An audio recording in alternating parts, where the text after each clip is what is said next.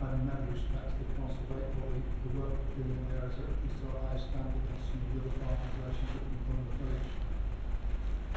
The alterations of the access from the Manor Farm side to the other side, again we've agreed that with Natalie as how best to achieve that.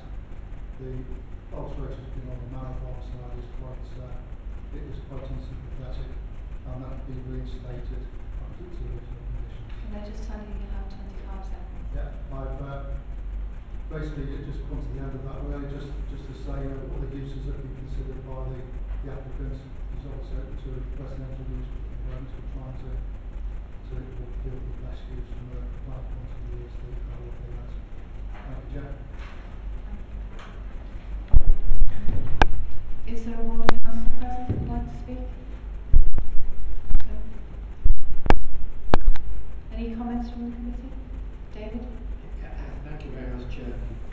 I'm looking with interest at page 61, of course, which contains the items in italics showing why the application was refused on the 2nd of July. And then the paragraph underneath explains how the inspector considered the main issue was the effective development of the detached parking, etc., etc. I'm just a little bit concerned that the changes that have been made do not adequately overcome the parking problems, particularly with regard to access and egress and ability of vehicles to pass on the site itself. I just wondered if Keith would be kind enough to elaborate on his latest view on what he believes this is. I know we've got the officer's report here, but I think in the absence of any other information, I'd just like him to summarise what he feels about this, because I'm not convinced that we have overcome this application the concerns of the planning inspector. Thank you. Through you, Chair. Going back to 2012, the original application, I dealt with this application, and I was concerned with a number of aspects with regards to the application. One was that it was 2 guest houses. There was no parking provision with guest houses themselves. It was proposed that there would be parking provision in Peel Hay Guest House, which is about 100 metres away on the other side of Franklin Road. There was no way to guarantee that people using holiday lets would actually park in Peel Hay Guest House. So my view was that they would be more likely to park adjacent to the property in the unadopted lane. So following on from that, I submitted objections on the grounds that the parking at Peel Hay Guest House couldn't be controlled or guaranteed, which would lead to potential vehicles to be parked in the lane. And in the event of vehicles being parked in the lane, turning manoeuvres would be difficult, which would then lead to vehicles having to reverse out of the lane, which I felt would be unsafe in terms of highway safety on Franklin Road. I've had significant discussions with the applicant in terms of this latest application. When it went to appeal, the inspector's comments basically shadowed went along the lines of what I'd say, and they upheld the refusal.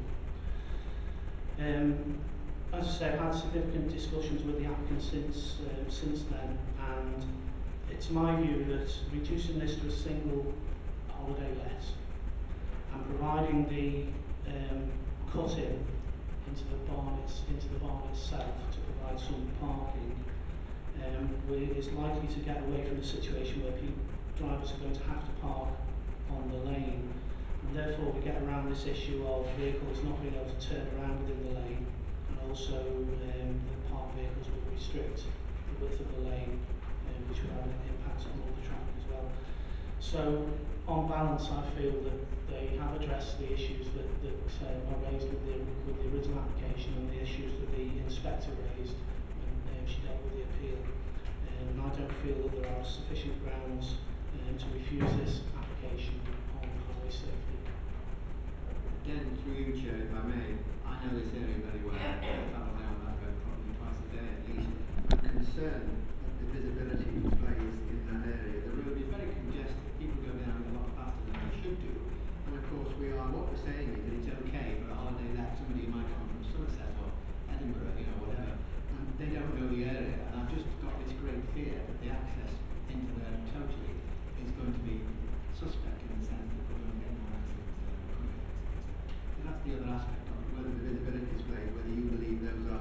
sufficiently okay to allow somebody who doesn't know the area at all to be let loose in that area? Through you, Chair, I do. I was concerned previously with reversing manoeuvres, but my view is that since they've altered that to allow vehicles to be able to turn around, that they will be able to exit the lane in a forward gear. So I think the safety aspect of it is dealt with in that regard.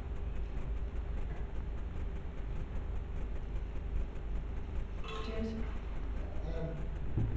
Yeah, but I mean, page 61 is obviously key to this, the impression that the planning inspector gives. I mean, in the description that the inspector gives, they do describe the access as narrow. So, conscious of the agent's assertion, I think the inspector at the time, which obviously it was, I don't know, but certainly took the view that it was narrow and would be difficult to address the movement within the space available. I'm like David, I'm not entirely sure that that's been overcome in the sense that you still have to actually, park up in the garage, sometimes it's just easier just to park where you are, isn't it, and get it out. So you can't really condition the use of the garage. It might be there, but, I've got a garage. So the last thing that goes in my garage is a car. And that tends to be the way it is. The inspector also refers to the problems associated with Franklin Road, saying the whole situation is exacerbated by severely restricted viability, assuming visibility to the south by a boundary wall and a bus stop. Is that just referring to backing out into Franklin Road, or is that just any movement into Franklin Road which the inspector thought was unacceptable? I can see this is very much a 50-50 because I do accept that buildings like the barn, like a barn, that sort of position, might be, established to the requirements of the farm, and it strikes me that it's a good idea to bring it into productive use. But I do share the concern about the access being via the unadopted lane for the reasons that the inspector has picked out in the previous application. I think dropping it from 2 cars, which there was probably a 90% chance of definitely parking the lane, to 1 car, where there's probably a 50-50 chance of being able to just parking the lane. The problems will still remain. I think I'm erring on the side of safety and probably won't support the application. Thanks, Stuart. Matthew would like to just come back on access, Thank you, through you, Chair. I know Councillor Kelly has got a copy of the inspector's decision in front of him, as do I. And what the inspector says is that the access lane is of sufficient width to allow 2 vehicles to pass. Although in the absence of, but that is in the absence of any parked vehicles. It goes on to say, essentially the inspector does highlight the severely restricted visibility to the south, but in essence her reason for refusing or dismissing the appeal was down to the lack of control over the provision of parking over the lifetime of the development and the potential for parking of vehicles on the access lane likely to result in reversing into the highway. We feel that because of the provision of the parking space integral in the garage, then that will remove the need to park in the highway, therefore in the adjacent lane. Therefore, there will then be sufficient width to allow 2 vehicles to pass, and as Keith says, turn around and access the lane in a forward gear. So we, on balance, I accept Councillor Kelly's point, it is 50-50, but I think our view is that the balance is towards allowing this application to go ahead, given that quite significant efforts have been made to provide parking within the site and address the inspector's concerns. Thank you, Matthew. David? I'm just wondering how naive we're being in expecting somebody using a holiday let to always park the car in the garage. How many here park the car in the garage when they can park it immediately outside? How many of us go to the trouble of opening the garage door? Unless it's going to be a condition of the let that whenever they drive the car into that area, they put the car in the garage. It's not going to get used. That garage will not be used by the holiday lets, and that is one of my concerns. That all they'll do is end up shoving it outside the drive, where they're getting suitcases in, where they're getting goods and whatever, going out for a hike or whatever. They won't do it from within the garage, and that is the part that concerns me. The garage is a provision which I accept has been made by the applicant in order to overcome the planning problem. But in reality, is it going to be used? Not in my opinion, it's not. Okay, any other comments? The officer's recommendation is to approve. Is there anybody that wants to move against approval? Thank you, Chair. I don't have a form of words, to be honest, and the only things I could think of are the ones that are contained within the original refusal, modified to take account of the fact, if you like, that the parking. Sorry, I haven't got a form of words. Apologies, I haven't got a form of words. So maybe we just go to the vote. Well, Okay, the officer's recommendation is to approve. Denise. Move that. Denise will move it. We will have a seconder. Matthew, thank you. Okay, can we go to the vote? Those in favour?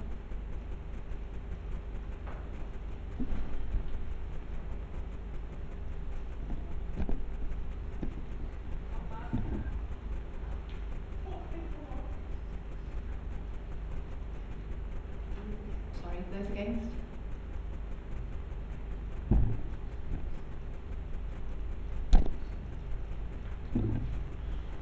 Okay, that's lost, so we will have to have somebody move refusal. I mean, the reasons last time, which is picked out on page 63 of the report, is the policies TL9 and TL10 state that where proposals for new tourist facilities within the green belt and rural areas do not have adequate highway access and on-street parking, they will not be permitted. Clearly there isn't adequate on-street parking, and that's the point that they were making. So the grounds for refusal, and obviously one grounds is that Matthew to check, is that the application is refused because it doesn't comply with policies TL9 and TL10, in that it doesn't have adequate highway access or on-street. No, it says on-street.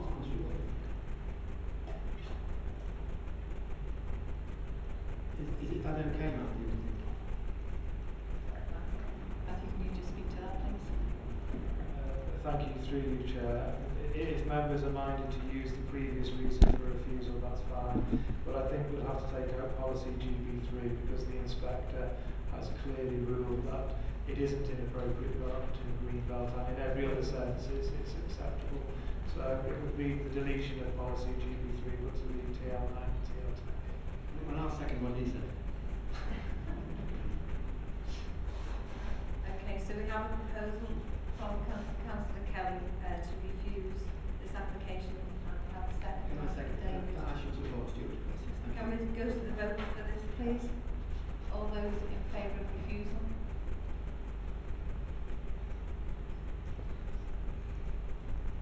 And those against?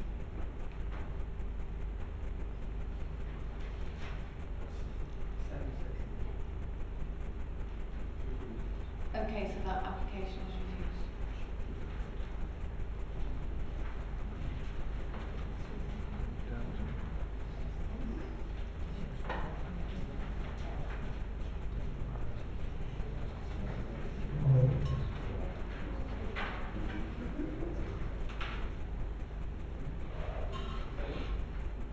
Okay, the next item that we're going to come to is agenda item 6 on page 21.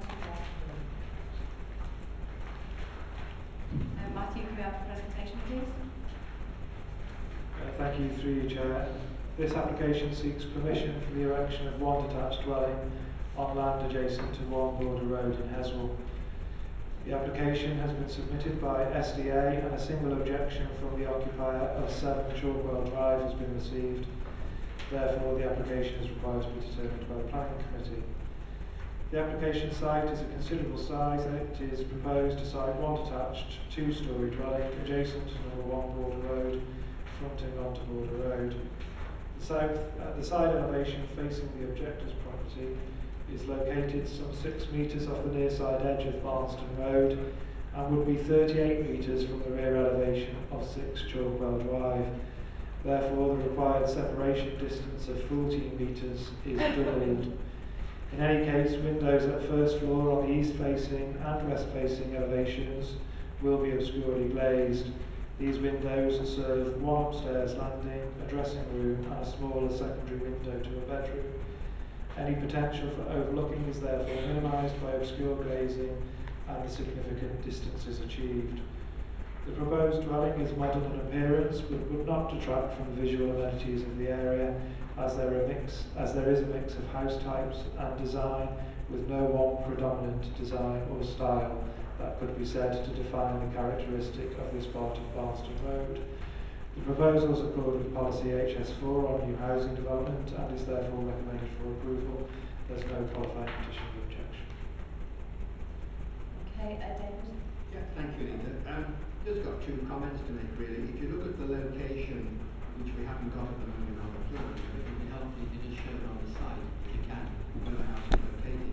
The person who's objecting, would you believe, is on the opposite side of Chalkwell Drive, and it's the rear of his property that faces this Chalkwell Drive. So one can't imagine how he has come up with the reason that he needs to object to this particular application. It's across the road, for goodness sake. It's probably about 4.5 miles away.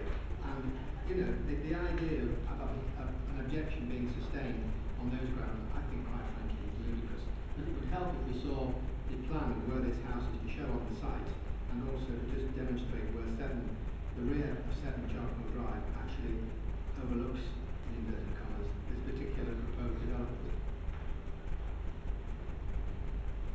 Thank you. Through you, Chair.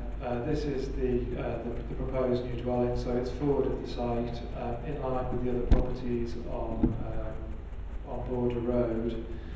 The distance from here to here, at its narrowest point, is 6 metres, so it's 6 metres to the near side edge of Barnston Road. But if I just go back to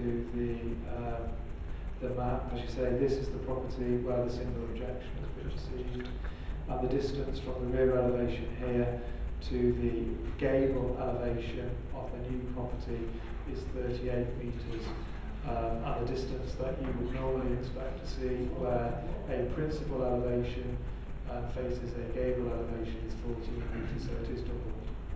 And across the other side. It is on the opposite side of Barnston Road, yeah. Are there any other comments? No?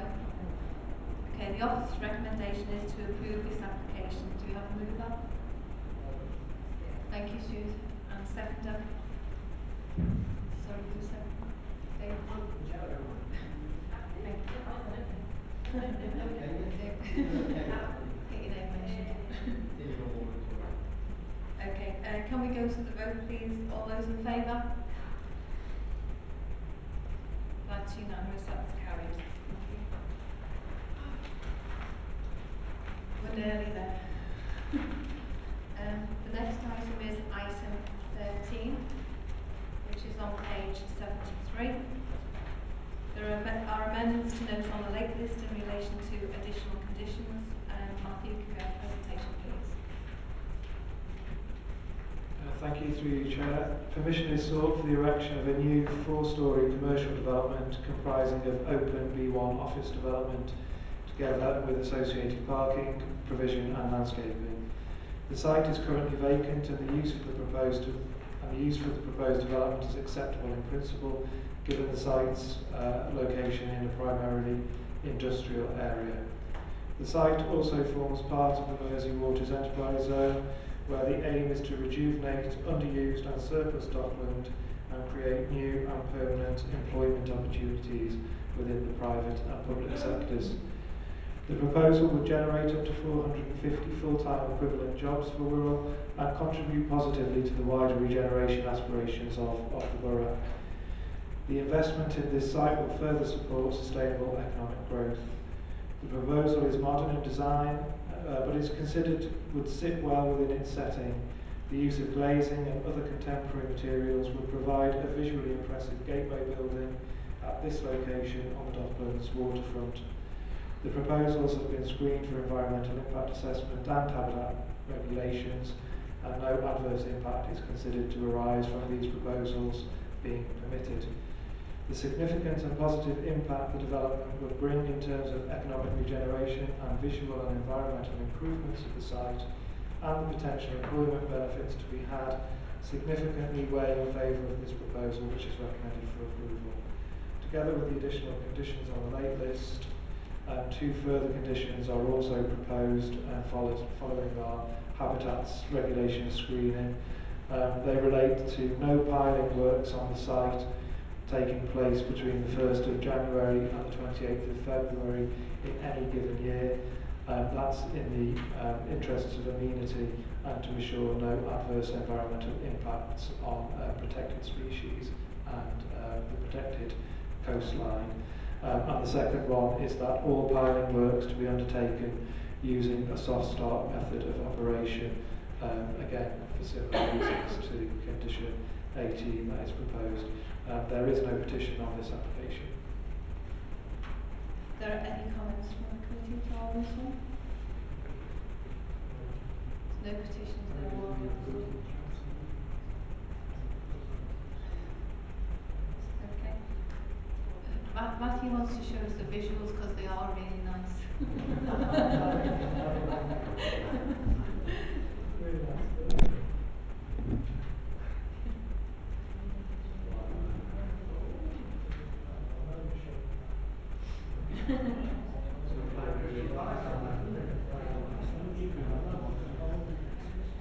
Okay, the officer's recommendation is to approve this application. Do you have the move that? Yeah, sorry, Chair, can I ask a question? You certainly can. It's just relating to the request from Mersey Travel that the developer would fund the upgrade of near stops to the development on Tower Road. It seemed a reasonable request given the location. I couldn't see anything in the conditions related to that unless it's incorporated in the travel plan or something. Through you, Chair, we're getting that provision through a different application. There's another application in for the new college further down the road, and what Mersey Travel are asking to be secured through this application, we're getting it provided through that application. Okay, any other questions? No? Thank you. The officer's recommendation is to approve this application. Do we have a mover? Thank you, David. And a seconder? Thank you. Can we go to the vote, please? All those in favour? That's unanimous and carried. Thank you. Agenda items 14 and 15 are both site visits. So we'll move to agenda item 16, which is on page 109.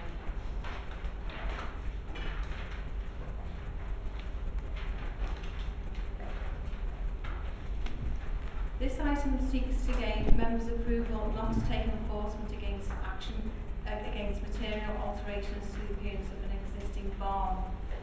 Matthew, can we have a presentation, please, with some visuals? Through you, Chair. A breach of planning control has taken place because material alterations to the external appearance of a barn have been carried out without first seeking to gain planning permission.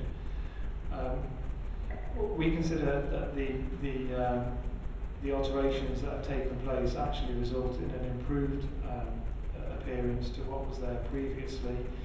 And whilst we have invited the applicant to make an application to remedy the breach of planning control and regulise the situation, to date the applicant, the owner of the property, has declined to submit such an application. So we've had to take a view as to whether or not it would be expedient to take action against that breach.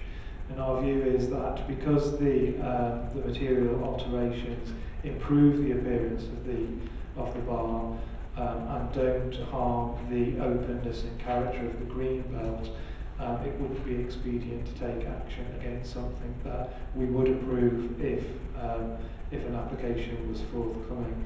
So our recommendation is to the committee not to take enforcement action, and we're asking for the committee to support that approach. Can we just have some visuals of that, please, Matthew?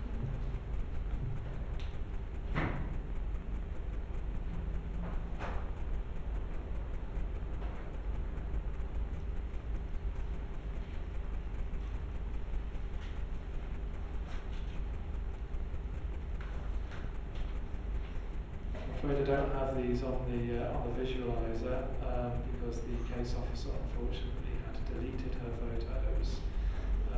However, that's the barn as it was. If anybody can see that, to bring around. We need a runner.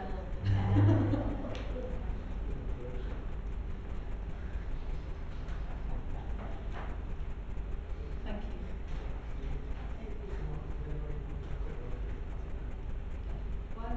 Sorry, whilst this has been passed round, David wants to make a comment, so I'll just comment. Sorry, thank you, Chair. I do hope Matthew is going to show us the other pictures that go with it, because whilst I accept that the harmonisation of the treatment of that cladding is an improvement, the colour of it is a sort of variation between puke green and mushy pea green. It's too light, it's a horrible colour, it doesn't fit in with the area at all, and because of that, I think that we're entitled to say that the appearance of the building, which is quite open for everybody to see, is detrimental to the openness of the green and character of the green belt and the character of the green belt. But you would need to see the colour of the proposed, or what's been done actually, not proposed, it's what's actually been done.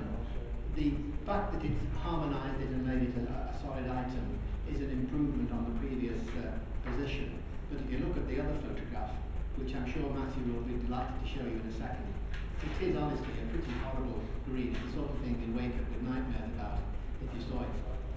And frankly, I think we have every ground to say to these people, no, you should have put in a planning application for it in the first place. We are refusing what you have done because it's out of character with the green belt and offensive and any other word I can think of. And you do need to put a new application in for something that has a better colour. It ought to be darker green, it ought to fit in with the green belt as it should be, not that revolting, mushy pea green that it's covered in at the present time. I invite the officer to say what he feels we could do about that.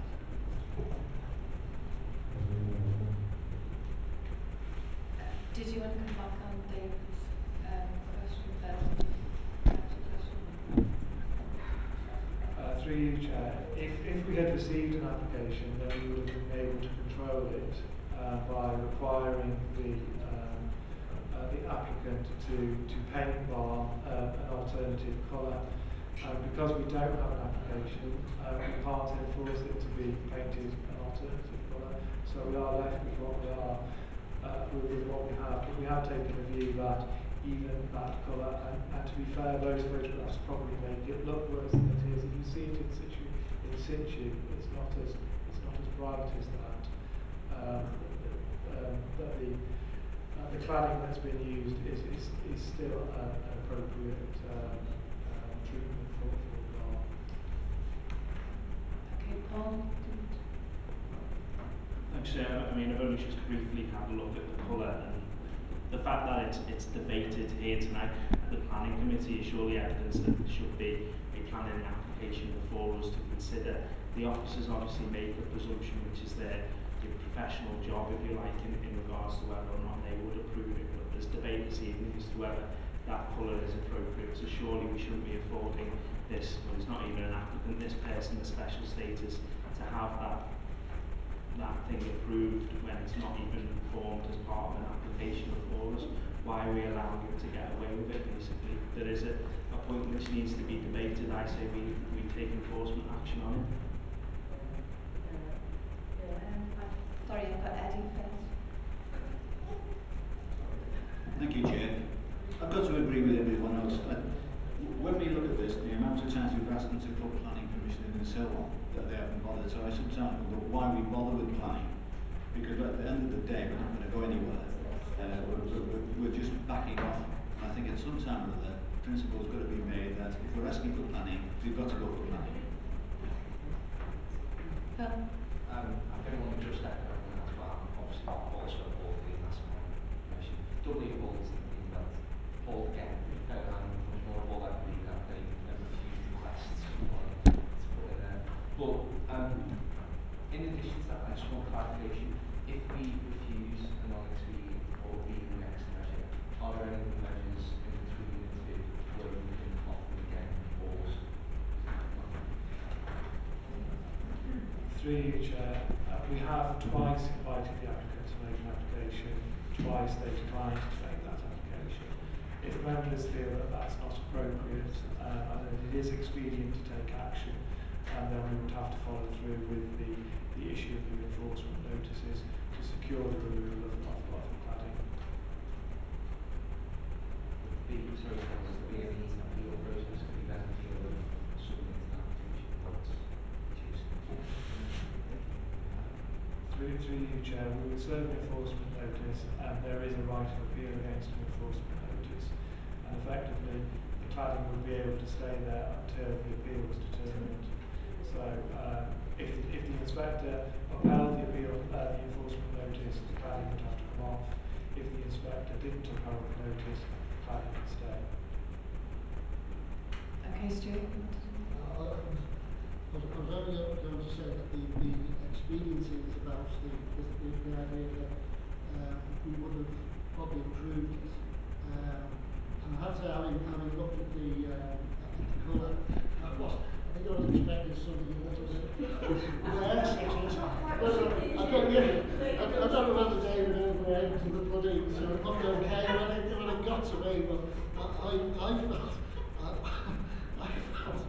I felt that actually, if it was a planning application, they were the drawings that I was presented with, notwithstanding David's dislike of the colour green. I would probably not be able to support David's reasons for refusing being that it's this bushy. I think the colour is appropriate that we've got, and that being the case, I consider my vote would have gone with approval, which makes what the opposition is doing correct. Because at the end of the day, expediency is about the balance against the cost of taking enforcement action to what would have come in terms of the fees for that's the balance that's been made. I'm happy to go with expediency, and having now seen the colour scheme, I wasn't going to say but I've got a room in my house painted that colour.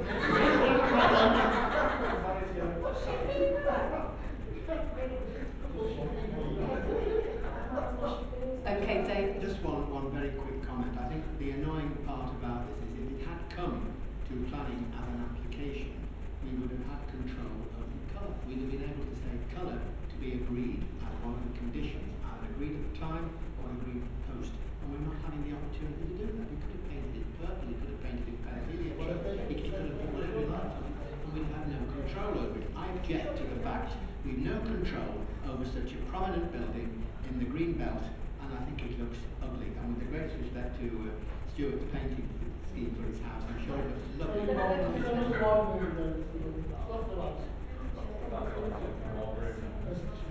Okay, are there any other comments or ready to go for the vote? One comment just on the colour basically. If I don't have an objection per se with the colour, I don't agree that it's pea green in my feminine definition of green, but I do agree with David's point in the fact that if we don't take into, we won't make him change it back.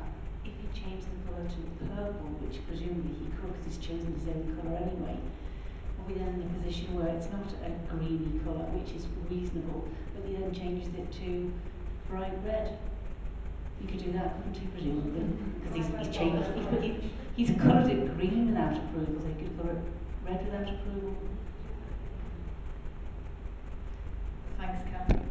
If there's more comments? Sorry, just a quick one. Not going to comment on I the thought colour. this was going to be the quick I think it's fine. Uh-huh. I think what Cathy was getting at is if there is a further change to the bar in terms of colour, stuff like that, would that then have to come before the planning committee again? Or If we don't serve enforcement, we've lost it. suggesting that we do serve enforcement? Because I agree that we can't ask them for something that will show. Well, I think we've probably debated this as much as we want to now, haven't we? Oh, no, we haven't. Denise wants to speak. I mean, are you asking for a mover and seconder on this one as well? Yeah. For the officer's recommendation? We will need a mover and seconder, yes. The officer's recommendation, Chair. Okay, thank you, Denise. Do we have a seconder? Thank you, Stuart. Okay, all those in favour of the officer's recommendation?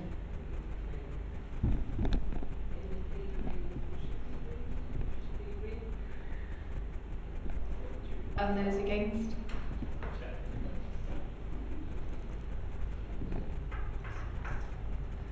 Okay, sorry.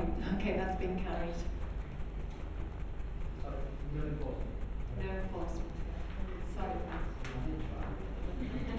It's only 5 pages. Okay, we're on to agenda item 17, pages 115 to 143. Planning applications decided under delegated powers between the 6th of June and the 13th of July. Are there any comments from members? Do members approve? Noting, sorry. Yeah. Okay, noting. Thank you.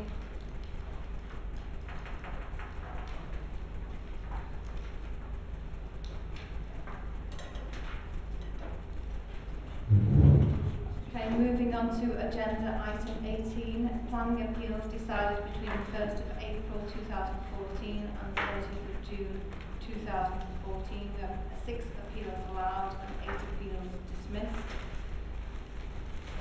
Any comments from members?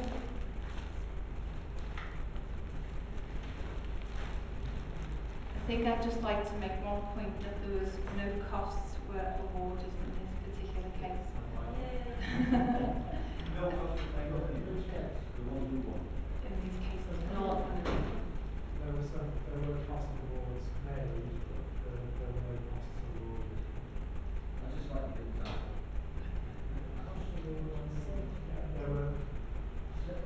There were cost awards, so there were applications made to the inspector asking for costs, but the costs weren't allowed, the awards weren't made. Are members happy to note this report? Thank you. As no urgent business, I now declare this meeting closed.